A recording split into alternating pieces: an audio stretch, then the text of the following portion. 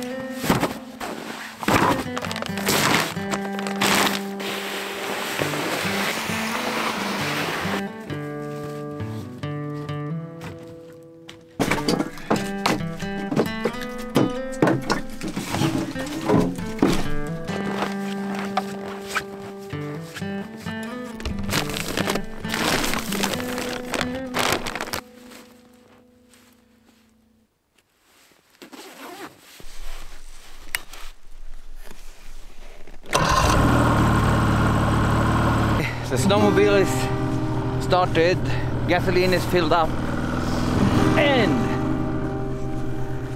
the sled is loaded and we go.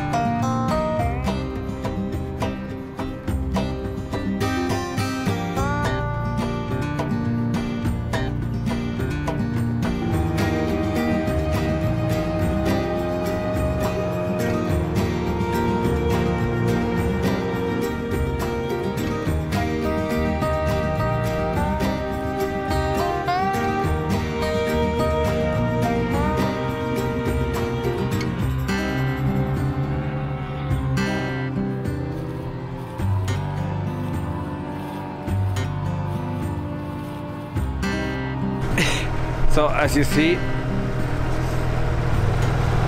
the snowmobile go quite deep and get covered up with snow. I'm lucky, as you see. I can see where the trail goes. And if you look here, I'm standing on the trail now, and if I'm stepping just outside, it goes down. And if I miss the trail with the snowmobile and the sled, it's okay, I can manage it, but it's easier that you get stuck in the deeper snow. So I'm so happy that I can find the trail. It's so silent, but because I have this. Actually, it's not silent, I listen to music today. There's some wind.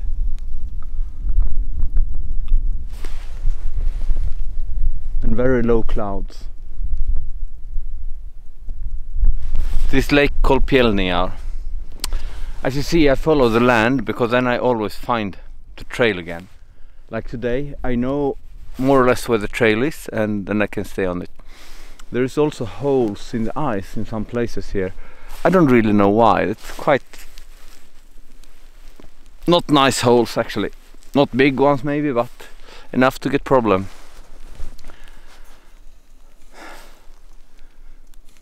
I just had some problem with the snowmobile, and it's so much drifting snow, and there is a safety key here, and sometimes it comes ice into that one.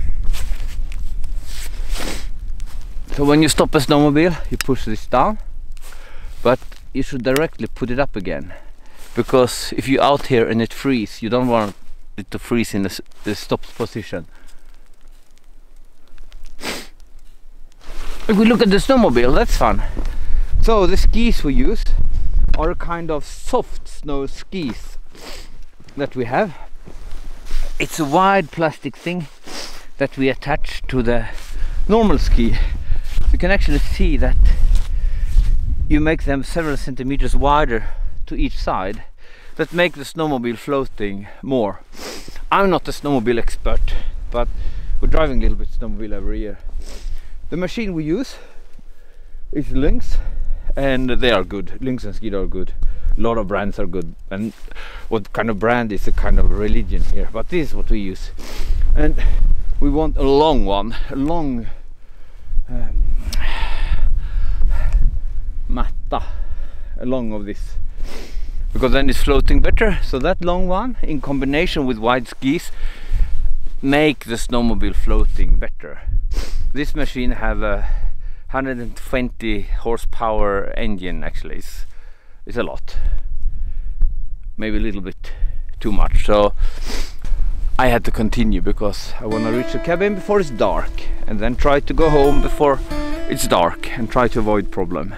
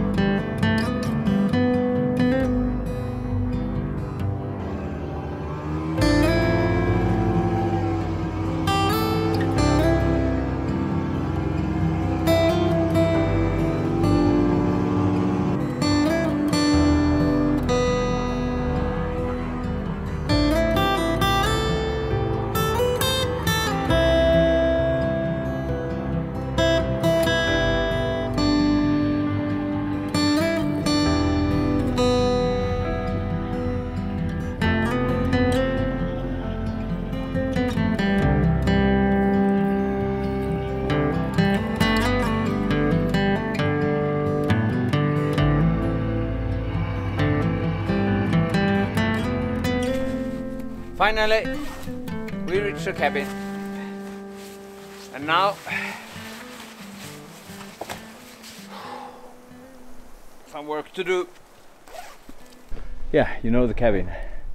Take away the snow, unload the sled, take a cup of tea. I brought tea. Yeah, let's go.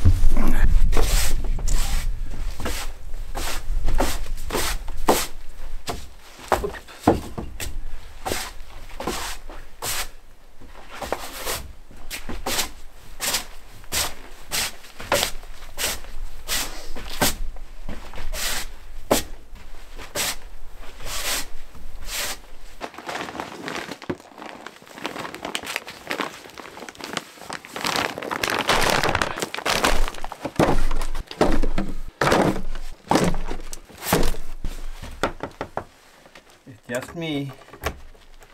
Bara jag.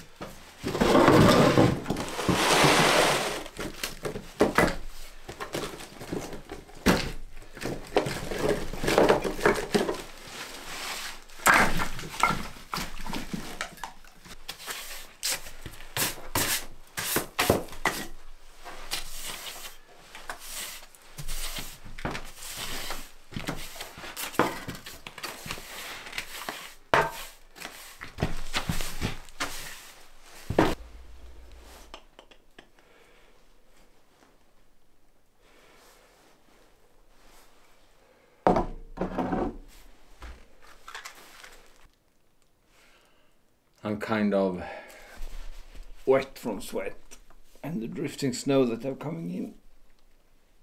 But mostly because I'm super warm.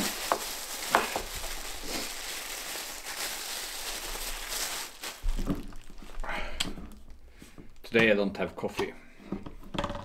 Today I have red tea, red rooibos vanilla tea. I don't want to sit here too much. I had to go very soon. And it's always nice to just sit down, listen to nothing.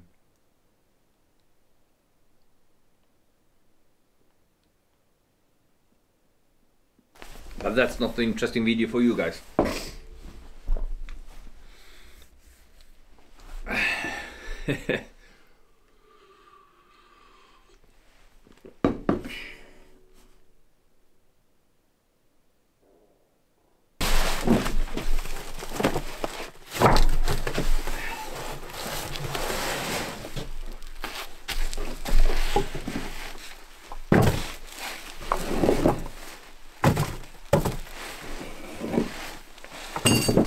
That thing is a way of showing that you're not at home. Now I don't live here in this cabin, so I don't know if I should do it. But at home, if you're not at home, you can put the soup like that. If you leave the door unlocked, then people know, oh, you're not home, so they don't need to go into your house.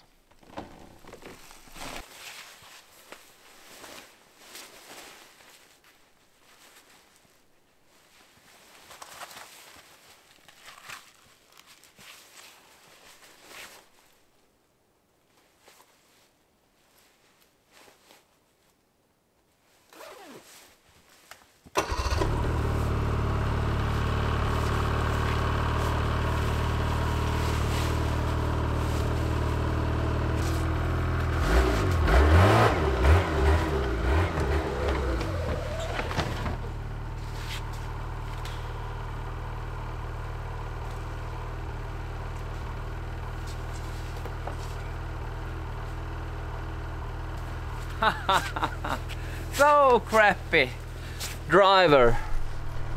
I get stuck on a kind of not nice place to get stuck with a snowmobile. I actually hit a stone. I thought it was not. But I see how we manage this.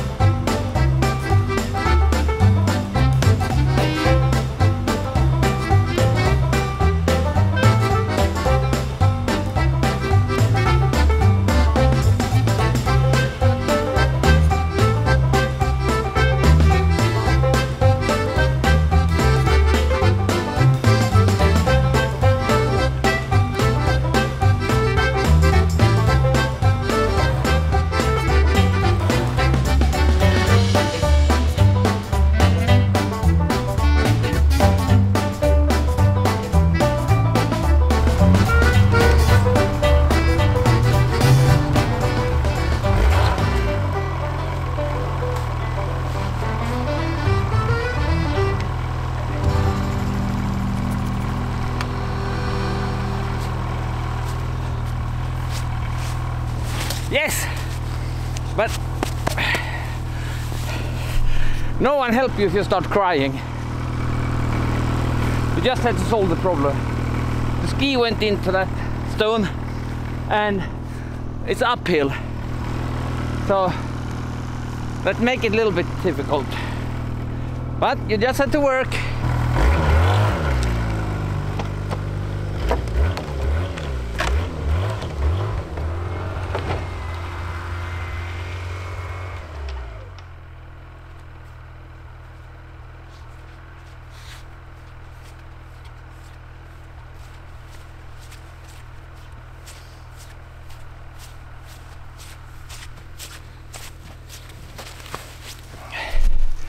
And I actually even get more warm because I had to carry around the camera so you can see what I'm doing. People who are driving snowmobile, who are good with that, they probably laugh to me right now. But most of the people who drive snowmobile, they just stay on the trail. And then they're actually not driving snowmobile, so they shouldn't laugh.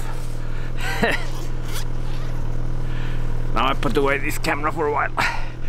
It's snowing and we're saying goodbye to the cabin, driving the trail back home, and hopefully I reach the home without too big problem.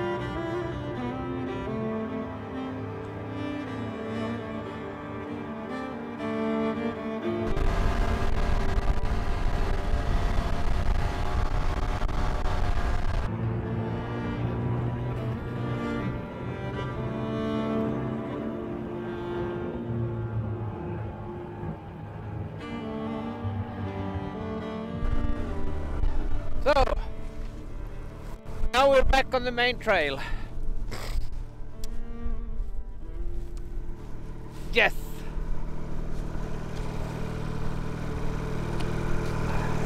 Now I can drive a little bit faster the last part back home. They put these signs, the Snowmobile Club, they put this sign, crossing ice, like crossing a lake.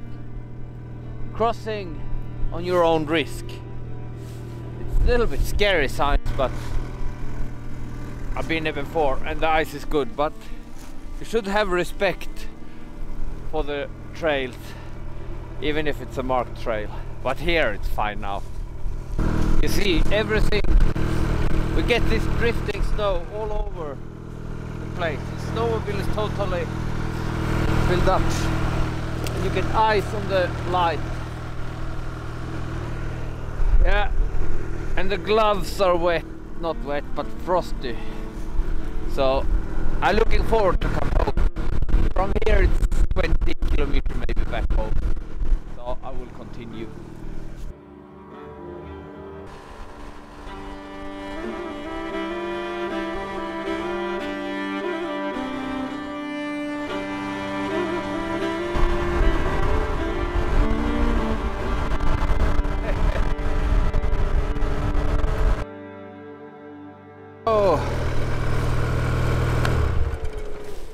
Now I arrived to the tent and I had to take away some snow from the tent. Oh, I'm really looking forward to come home and having a kind of dinner or cup of coffee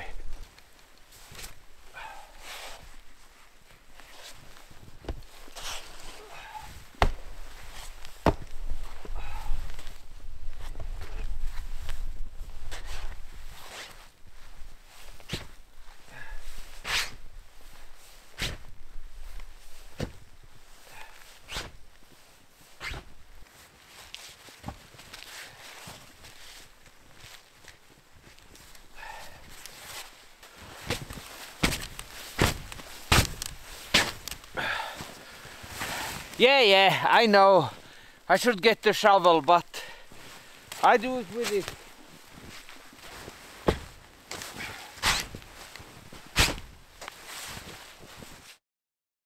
Oh, now I'm back home and oh my, see my gloves totally icy wet. Look at my backpack, camera bag. Actually I had to fix one thing with my snowmobile because it was drifting snow, so the gas, I couldn't stop the gas.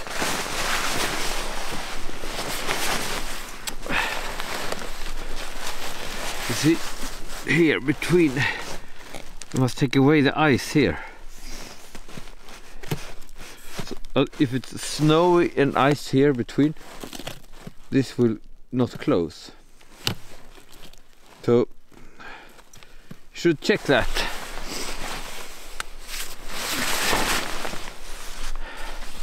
Anyway, I hope you enjoyed this video, and if you like it, please subscribe, give thumbs up and so on, and thank you to all of you Patreons. I hope I see you again here. Now it's time for something to eat and coffee for me. See you next time. Ciao!